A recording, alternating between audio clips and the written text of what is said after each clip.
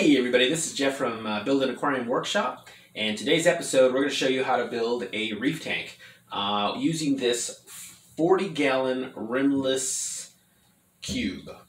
This tank has actually just been resealed, so we're taking advantage here and resetting it up. It was set up here for 4 years and it had the clear silicone on it and it started leaking on one side. It's probably like a 6-year-old tank that was moved up here from another location we had. So instead, what we're going to do is we're going to set it up as a show tank. So we have lots of corals in this tank here and in what was in this tank when it started leaking. There's a bunch of corals in this big green bucket down here, which were put temporarily in a 20-gallon high while this tank was resealed. So we used the black, the shop, they had the black silicone, so that's what they put on. It looks quite nice, I think, instead of the clear silicone. But anyway, so this tank, we're going to go ahead and we have tons of sand for it. So what we're going to do is we've got a bucket here of the original sand that's been sitting around for like 4 years. It was cleaned out, so it's still nice and clean. We're going to put that in the tank, and then we're going to come back and show you what it looks like, and then we're going to fill it up with water. Okay? So first, okay, so here's step one, scooping the sand. We have an old fish container. It's cracked. It leaks water, so this is really perfect and ideal. Tupperware, some type of scoop that you can use for scooping sand. So we've got a whole bucket of sand here. Can't remember what kind of sand it is, but it was like a marine sand. So we're just going to scoop it, and we're going to put it in the tank. And we've got quite a few pounds of it. We're going to make this a deep sand aquarium. So we're going to want at least like probably like between 2 to 3 inch layer of sand. Okay, so that's what it's called. There's different ways to set up reef tanks. There are we're going to set this up very low budget. We have a canister filter. We don't have a sump, so we don't have like a refugium or anything like that, which would be nice. And eventually I'd like to set it up with a refugium and an overflow box, and if we do that, we're going to show you that. But for now, we just have a canister filter. We have a Bakpak skimmer that we hang on the back. We have a couple of lights, LED lights that we use, a submersible heater, and that's pretty much it. Oh, and a power header too, and to create the circulation in there. The canister filter creates quite a bit of flow. So when we have the canister filter on, sometimes that's how we alternate the flow on a reef tank. We can put the canister filter. Some days we might have a power head cross the, do some cross flow. Or we might just have the power head on, or maybe 2 power heads instead of the canister, because we don't have to run the canister all the time. We do run the skimmer, especially after heavy feedings, to capture any extra proteins, and we can talk about that later once the tank is all set up. But for now, I gotta get back to scooping so we can get this done and show you what it looks like when it's done, okay? All right. Okay, so we put in our sand bed and measured it. It's almost 3 inches, okay? So deep sand bed. Before I talk about the sand bed being deep, what it's good for, real quick, the nice thing about this tank is that it's these rimless tanks, maybe not all of them, but this one was advertised with low iron density for super clarity.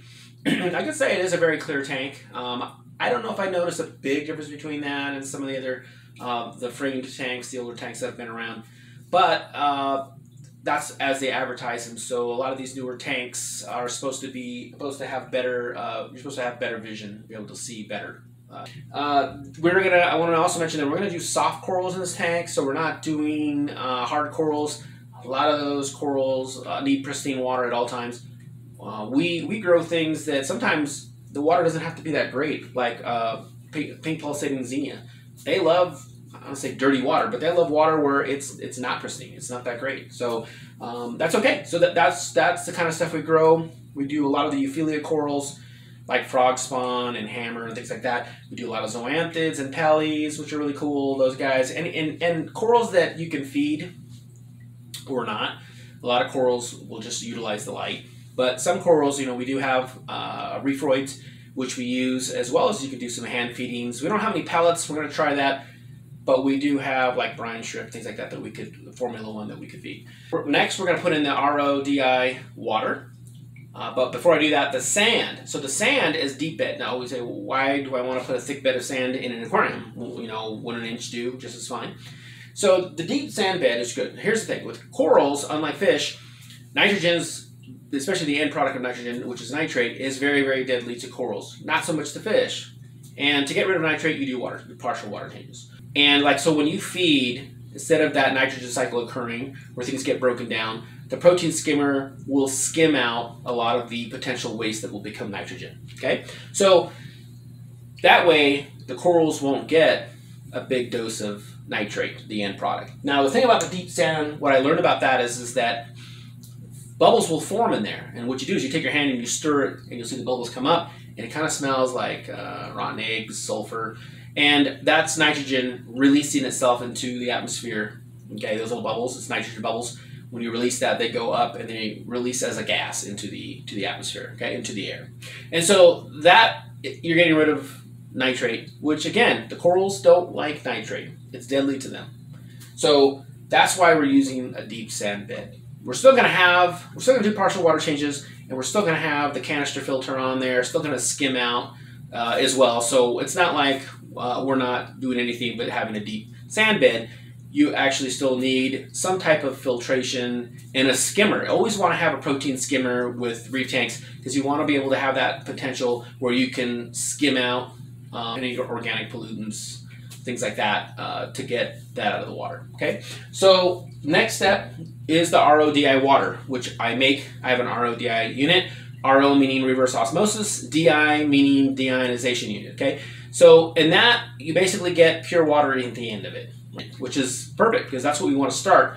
If we are going to do any additives, we can do that afterward. And I'll show you how I use C-Lab blocks that I use to put in like trace elements, make sure that calcium levels are high. In the beginning, we don't have to worry about that because our salt, our synthetic salt that we're using with the RODI creates the perfect environment, and there's nothing in it. It'll be perfect, perfectly clean, and we can throw the corals in like right away as long as the temperature and salinity are right, and we'll go through that when the time comes. So for now, we have a bucket, we have these 5-gallon jugs of RODI. We got to throw that in the tank. We're gonna mix our salt. So we're gonna do the RODI as fresh water. Then we're gonna take our bag and we're gonna throw in salt and mix it. And then with our hydrometer, we're gonna make sure that the salt is right, it's the correct specific gravity, and the temperature. So we have a few things to get done before we're able to put the corals in there. Okay, so that's what we're gonna do next. And okay, so this rock right here, I called it Reef rock. I'm using it in the Tanganyika cichlids. This rock is actually perfect too. I was using this before in this tank.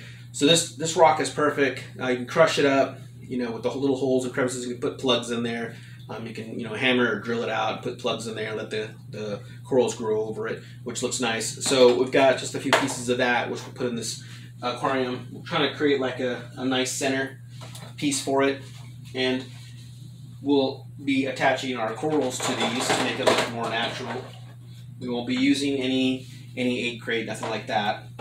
Anyway, when you go to your fish store, you know, you're gonna ask them, hey, I want some rock for my reef tank, and then they'll have hopefully different options besides the live rock. The live rock, you used to be able to get it from different places. There was Marshall Island rock, Tonga, Fiji. I think now a lot of places you can't get some of that rock from anymore.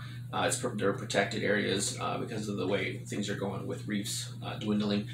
So I think Fiji rock is the big rock that you can get a lot of out there. But you know, check with your local store and they'll show you what live rock they have. But you can also use rocks such as this, tufa rock as well, I've seen. Okay, so we are back. We have filled up the water to about here. We are going to add some live rock, so we probably won't have to fill it up much more. But it's before we can put in any live rock or corals, we're going to have to go ahead and put in the salt. So we have a bag here of Coral Life. That's the brand we're using today.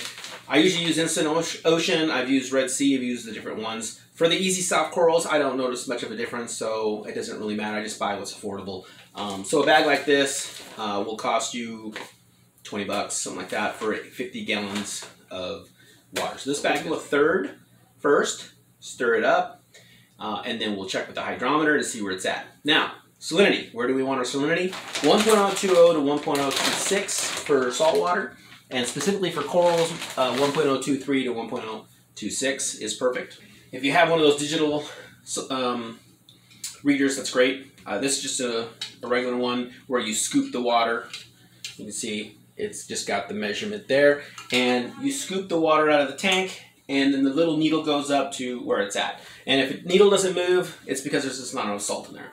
So you'll just keep adding salt as the needle moves up slowly and slowly. And if you go too high, too much salt, then you'll have to add some more RODI fresh water to it. You might even have to take some of the water out and then add more fresh water. So it's better to go ahead and start with less salt. So even though we figure half the bag, rather than add half the bag and calculate it incorrectly because of the sand and the rock that's in there, I would rather start off with maybe 1/3 of the bag of salt to mix in. And then from there, I'll just keep adding maybe a scoop of salt, a couple scoops, and see where I'm at. And once it starts moving up, you know, once you get on to the range, then you don't need like a ton of more salt to start moving that needle up.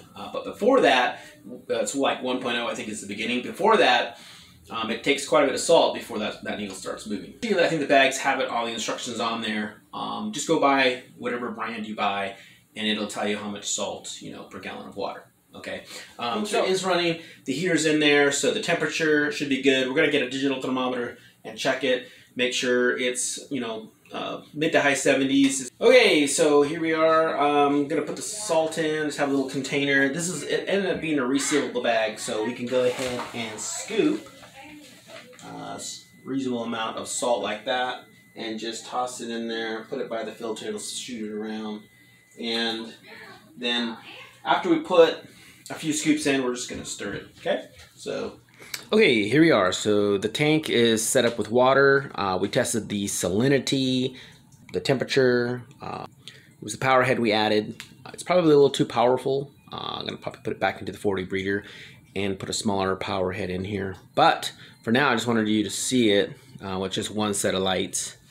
And you can see I just put in the Pixie dust palys. It's hard to see, I know, with this lighting. And then over here, they're starting to open up another zoanthid, which is pretty cool. And then you'll notice over here, with the plugs in it, is going to look natural. I've got another one with zoanthids on it that's growing over it, which I'm going to put in a little bit. But that one is an empty one, so it's ready for when I get any more frags, I can put them in there. Okay, so the salinity got set to 1.025, and we don't have the skimmer. The skimmer, I put the Bakpak skimmer on so you can see it. It's right there. Cleaned it up, so it's ready to go. Got to fill up the water level a little bit more before I can turn it on. But in the first month or two, you don't really need the skimmer because there's really nothing in there. But like I might turn the skimmer on because we use this sand.